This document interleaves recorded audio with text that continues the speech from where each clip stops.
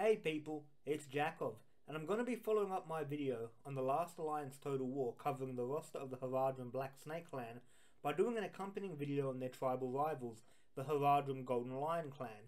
For those of you new to the channel, the last Alliance Total War is a mod for Total War Shogun 2, set in the Second Age of Middle-earth, in comparison to the Attila Total War mod, Rise of Mordor, which is set in the late Third Age, so imagine this as a spiritual prequel of sorts. Currently, the mod is in development, being in the version 0.2.7 alpha. While that may be somewhat early in the mod's development, there's still a fair bit of content to see in the mod, with several factions and a small campaign being ready to play. For those of you interested in the mod, I'm going to leave a link in the description, and I do encourage you to play. Today's video, as I said, will be a faction breakdown, with me going over the history within both the books and the films of Tolkien's universe of the Haradrim Golden Lion Clan, before looking at the civilizations that inspired them in real life. After that, I'm going to look at the faction's units and break them down, covering their battlefield roles as well as looking at their equipment and seeing how historically authentic it is. Now that you know what mod we're looking at, and what the video itself is going to cover, let's start by going over the general overview of today's faction, the Haradrim Golden Lion Clan. As I said in my last video on this mod, the Haradrim are the humans living in the southern wastes and jungles of Middle-earth, their population being split into numerous warring clans fighting for survival and domination, their tribal disputes stretching across the ages, being just as prominent in the Second Age of Middle-earth as in its Third Age. During the Second Age, the various Haradrim groups and tribes are split, many choosing to support the Dark Lord Sauron, seeing him as an opportunity to free themselves from their subjugation at the hands of the Númenóreans who had colonized them, loyally serving Sauron for millennia in his wars against the free peoples of Middle-earth, while others were more wary of Sauron and saw in him a tyrant who would dominate them for eternity if possible. As far as I know, the Golden Lion Clan isn't a clan that's mentioned by name in Tolkien's work, although if I am wrong, please let me know in the comments. I'm always open to filling gaps in my knowledge. Me personally taking the position that they're meant to be an example of just how fractured the Haradrim populations are. In the films, the Haradrim of the Second Age are never shown, although it's made clear in the books that many of them served Sauron during the War of the Last Alliance at the close of the Second Age. Though given that the symbol of a golden lion is never referenced in connection to Sauron, the way the Black Serpent is in the Lord of the Rings books, you could reasonably assume that the Golden Lion Clan are meant to represent the Haradrim who chose to take up arms against Sauron and his supporters, rather than fall under his sway. In terms of historical cultures who may have inspired the faction, I find the nomadic and tribal groups of North Africa and the Middle East to be the most likely contenders, especially groups like the Bedouin. Before we begin looking at the units, I must make it clear that pretty much every unit in this roster is shared with the Black Snake Clan, the units almost always sharing the same equipment, although there are some differences, both visual and aesthetic wise, which will serve to differentiate the two factions more effectively. With that out of the way and the history of the faction both in and out of universe looked at, let's move on to the units themselves. Unlike Rise of Mordor, in which generals can sometimes be more elite units that can be used multiple times in one army, the generals in this mod are unique, with each faction generally only having 2 generals. The first general for the Golden Lion Clan is the Serpent Guard, a unit shared with the Black Snake Clan and whose name sounds more in line with that faction than this one. Looking at these heavy cavalrymen, both rider and horse are covered head to toe in armour, being identical to their Black Snake Clan counterparts in appearance except for their green robes, shields and banners. The horses are covered entirely in scale barding, a very widely used type of armour in history, by people such as the Byzantines, the Parthians, the Sassanids and the Cumans, just to name a few. The armour being great at providing protection and being easy to repair compared to plate armour. Turning to the riders, each man wears a faceted conical helmet that greatly reminds me of nasal helms of both Islamic and European designs, as well as the acorn-style helmets utilised by the Ottomans, the helmets having cheek guards and nose guards which in universe resemble the helmets of the Númenóreans, implying the sharing of technology between both peoples. Finally, the helmets have a gilded snake as part of their nasal guard, which seems odd given that these are warriors of the Lion Clan, perhaps indicating that the unit models aren't finished yet. Underneath their helmets, each man wears a mail coif and aventail which protects the neck and upper torso. For their body, each warrior wears a scale or lamellar coat with the appropriate rider split, this being the main protection for their bodies over their silken robes. Protecting their arms, each man wears a manica, overlapping plates of armour covering the arm, highly reminiscent of those utilised by Roman troops and gladiators such as the heavy crupellarii. For their hands, they have leather gloves and the feet are protected by leather riding boots, or strapped onto their backs are wicker frameworks, much like those used by the Haradrim of the Third Age, but also the wicker structures used by tribal warriors in Southeast Asia and parts of Africa, making for a cool unit aesthetic. For shields, each man has a fair-sized round wooden shield covered with leather or rawhide, with symbols painted on top, symbols of the sun, snakes and scorpions mainly, all classic Haradrim symbols. The shields have metal nails included into their framing, which makes sense and was done historically to give shields greater strength and durability in combat. Shield for such armoured troops makes a lot of sense, as it was only really when men covered themselves entirely in plate that shields were generally discarded by heavy cavalry. For their weapons, all in the unit wield one-handed swords for melee, the swords having no guard while looking a lot like traditional Arab blades, which are actually straight. These weapons looking to be dedicated cutters rather than thrusters, much like their historical counterpart. The main weapon used by each man, of course, is the lance, which all have wavy tips looking like a flamberge sword, suggesting these lances can somewhat cut, although in reality, lances were designed to punch through armour rather than cut enemies. Looking at who I'm assuming is a unit officer, is equipped mostly identically to his men, wearing a lamellar hauberk with a nasal helm that very much resembles those used by Arab warriors in the Crusades, having what looks to be inlaid leather on his cheek guards. The helmet is topped with a serpent, which again doesn't make sense, just like the whole unit kinda doesn't make sense, as I've said before. Looking at the unit's standard bearer, he has a massive banner emblazoned with the symbol of the Golden Lion on the framing on his back, his frame being topped with lance heads rather than the wood or wicker of the regular warriors in the unit. As a unit, these guys are the cheaper option of general when playing as the Golden Lion Clan, and can put in a lot of good work, being very good at countering other mounted generals and being perfect for running down ranged generals, being a good unit overall and making a nice counterpart compared to the faction's other general. The second general option for the Golden Lion Haradrim Clan is who I'm assuming is a leader called Ikramah, leads a unit called the Golden Lion Guard, Ikramah perhaps being the name of the Golden Lion himself. These warriors are heavy melee infantry rather than shock cavalry like the two Black Serpent generals, helping differentiate the two factions. Looking at the warriors' equipment, they lack helmets for the most part, although some have the same Numenorian-inspired helmets as the previous unit.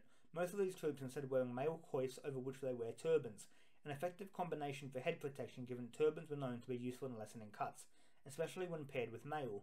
For their bodies, the men wear a mix of scale and lamellar hauberks with a rider split, which doesn't make much sense given that these are infantry. Protecting their upper arms, they have a lamellar rear brace, while their forearms are protected by segmented van braces, this being the extent of their armour. For shields, they use the same round shields as the previous unit, while the weapon of choice appears to be a boar mace, such weapons seeing heavy use in history by people such as the Mongols and the Sassanids, the weapon being a perfect counter for heavily armoured enemies, crushing them within their armour. To round off their look, every man has a ubiquitous framework on their back, while underneath their armour they wear flowing clothes. Looking at Ikramah himself, he wears unique armour, having a lamellar hauberk over which he wears a plate breastplate engraved with the symbol of the Golden Lion, such ornamentation being seen on regal suits of armour in real life, although to my knowledge plate armour wasn't worn over lamellar armour due to the sheer weight of doing so, even if it would have made your upper torso next to impossible to pierce. Protecting his right arm, the officer has a scale rear brace and van brace, while his left arm is protected by a plate pauldron and a plate van brace, making for a very unique combination of armour types, this being the only warrior in the faction who utilises plate armour to such a degree, which makes sense given his elevated status. Turning to his helmet, which looks to be bronze, it's a skull cap which is styled to resemble a lion's mane with an attached face mask which looks like a lion's face, an avental being attached to the helmet to provide neck protection, a red gem being inset in the brow of the helmet. Lion-shaped helmets are known from history, although to my knowledge the entire helmet was shaped to resemble a lion's head rather than just the faceplate. Even so, this helmet looks amazing and is credit to the mod creator's skills. Finally, the unit officer weapon is a mace like those used by his men. As a unit, the Golden Lion Guard make for good offensive infantry generals, being a perfect reserve unit to throw into the line where needed, packing a hell of a lot of a punch and having great durability, even if that is offset by their limited capabilities against cavalry. For a unique playstyle when choosing this faction, I recommend this unit as your choice of general, just because otherwise there's not really a big difference between this faction and the Black Snake Clan. A great unit overall, and a very visually striking one with their yellow and green colour scheme. Moving on from the general units, we come to the first of the faction's spear units, the Tribesmen Spearmen, who heavily resemble sub-Saharan African tribesmen with their tunics, robes, turbans and veils. This unit is essentially a colour swap of the Black Snake Clan Tribesmen Spearmen, these unarmoured tribal levies using square shields resembling pavisas, made of wood bound together by rope or wicker shields. Such shields see common use in Africa. For weapons, these men use spears, the spearheads having an ovaloid shape with what looks to be a cutting edge. These weapons most likely being hunting implements pressed into service as weapons of war, looking a lot like the spears used by the Zulus historically. As the unit lacks an officer, will jump into its role. An early building block of your armies, they'll be the bulk of your forces, being somewhat useful against light marauding cavalry, though I recommend replacing them as quickly as possible, given that at the end of the day, they're a rabble force of assorted tribal villages. Moving up from the Tribesmen Spearmen, we have the Desert Warriors, a more effective unit by far, which is also shared by the Black Snake Clan, these troops being a colour-swapped version of them. For head protection, they use either turbans alone or helmets, which resemble nasal helmets, with cheek guards attached. For body armour, they wear a back and cuirass over their robes, on top of which are segmented metal plates, while the upper legs of each man are protected by fabric fold with segmented plates attached to them. While this armour isn't as extensive or as ornate as the equipment of the general units, such armour was commonly used during the Middle Ages, especially during the transitional period going from mail to plate in the 13th to 14th centuries. This armour provides a good amount of protection for the desert warriors, while not impeding them in a desert environment to the large degree the way a full plate harness would. The desert warriors discard shields, instead choosing to rely on their armour and their weapons for survival, each man wielding a tasseled glaive with the blade engraved with the symbol of a serpent. Glaives have been quite effective as slashing weapons, while also being useful at fending off cavalry, although these blades are quite thick and chunky, suggesting they'd be devastating in melee against enemy infantry. Turning to the unit officer, he wears the same Numenorian-inspired helmet that the serpent guards do, along with a mail coif, while his body is protected by a lamellar hauberk, his forearms being covered with banded van braces. Such van braces seeing common use before full-plate van braces developed. Attached to his back, the unit officer has a typical wicker standard, while he follows the trend of his men and discards his shield, using the same glaive as his subordinates in battle.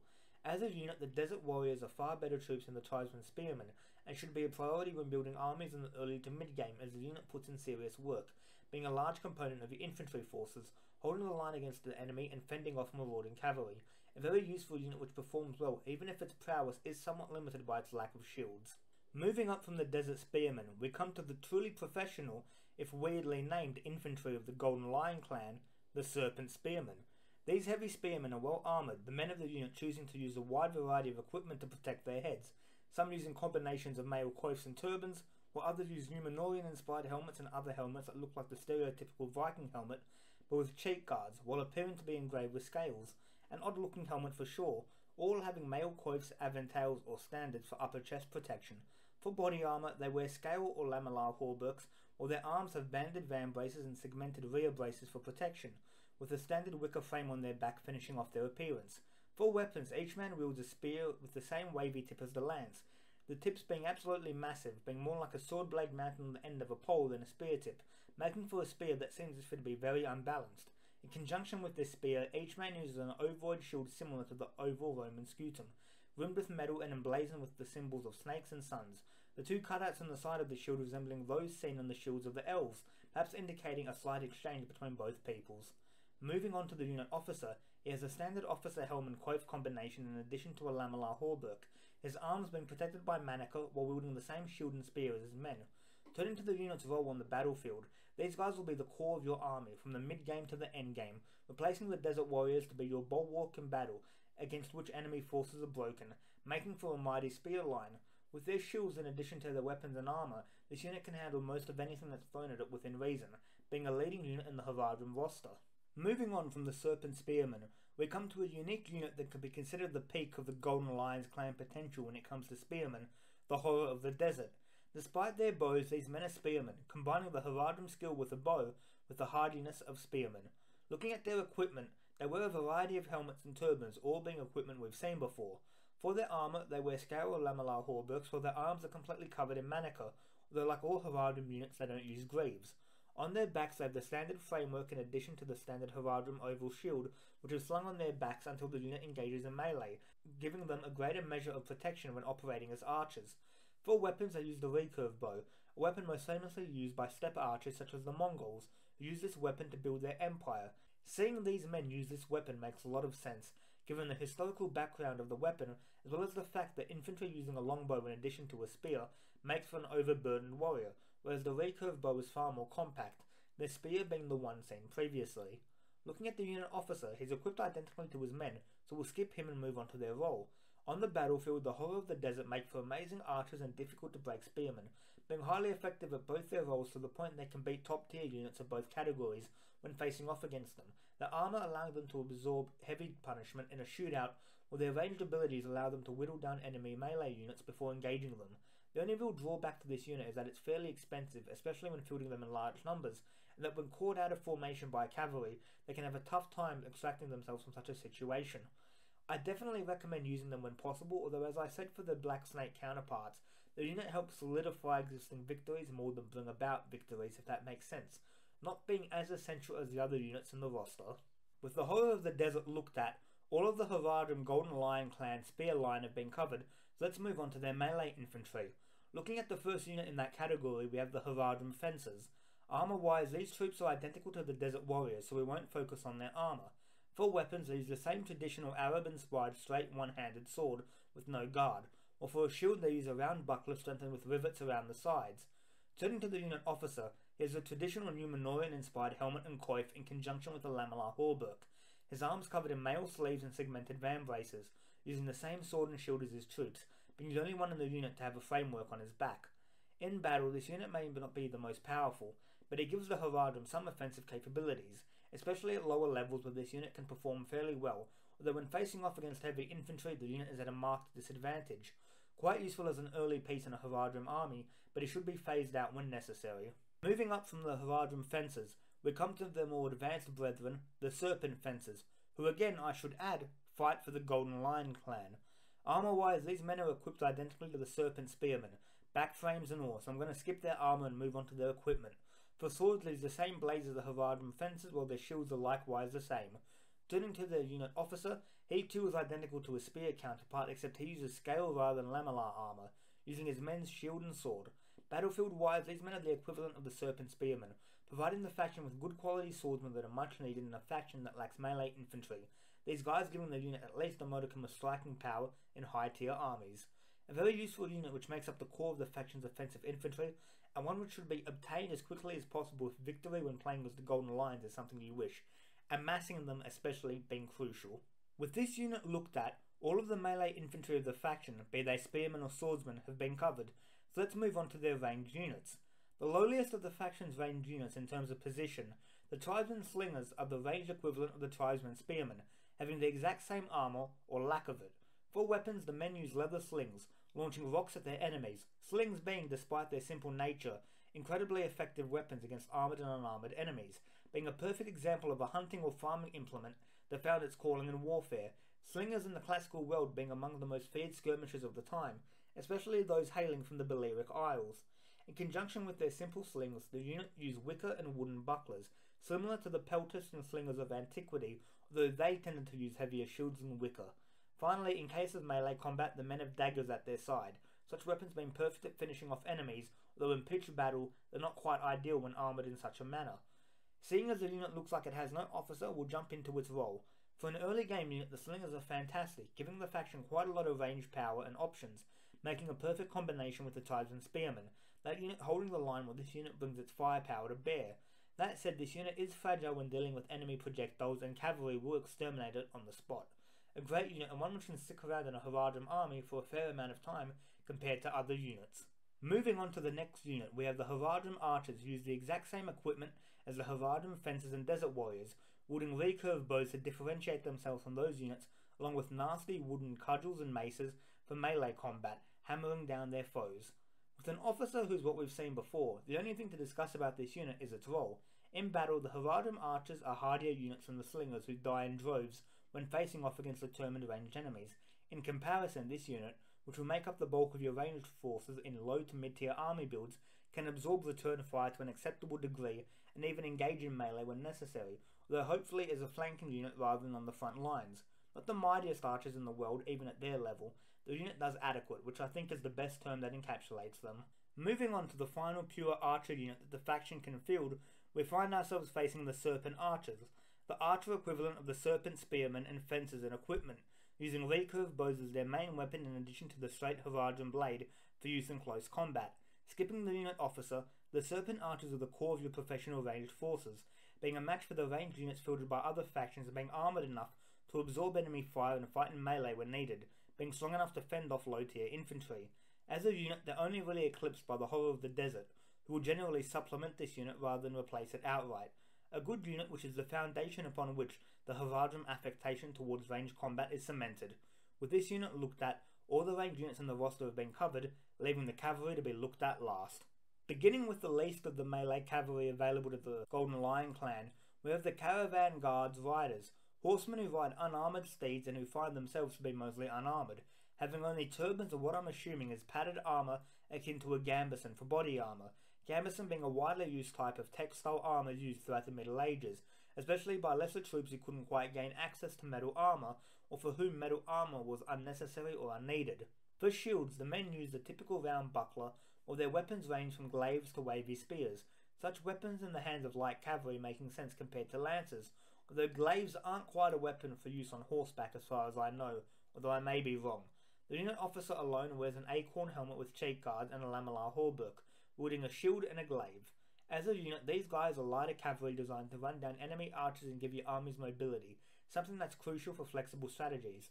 The unit also being useful at fending off marauding light cavalry, although fighting heavy cavalry is a losing proposition.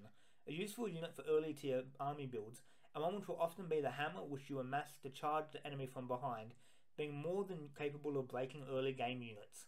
Moving on to the next mounted unit in the faction roster, we have the Haradrim Horse Archers.